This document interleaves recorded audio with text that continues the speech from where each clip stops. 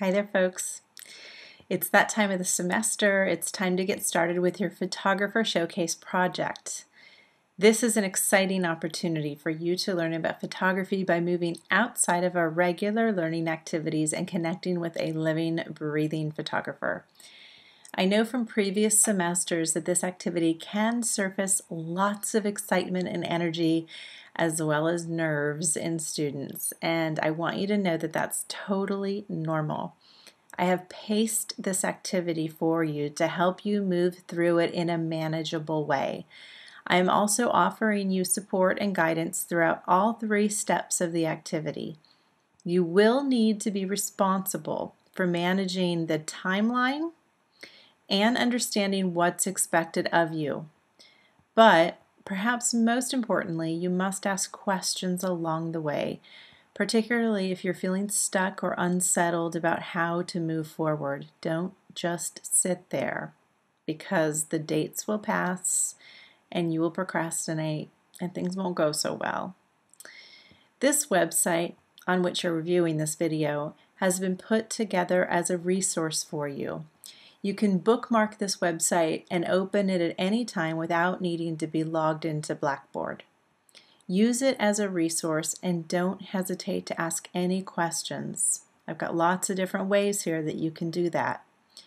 Know that there are lots of other students in this class with you going through the same project, and they too may have the same question that you have.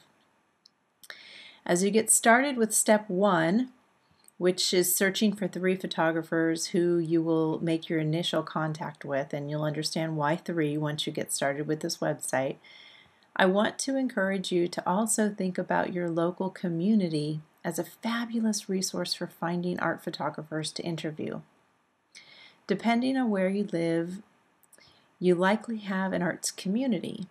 It may be small and it may be lively and flourishing. Each community is very different, and it's really fun to figure out what your own is like if you never have.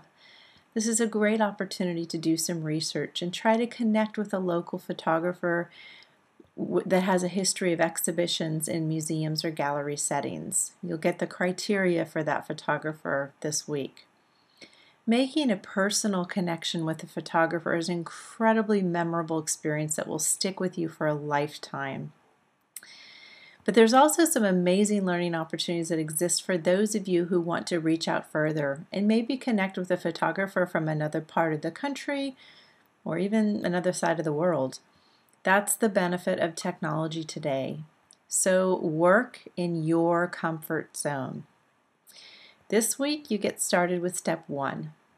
Go ahead and jump into the website and know that I'm here ready for your questions.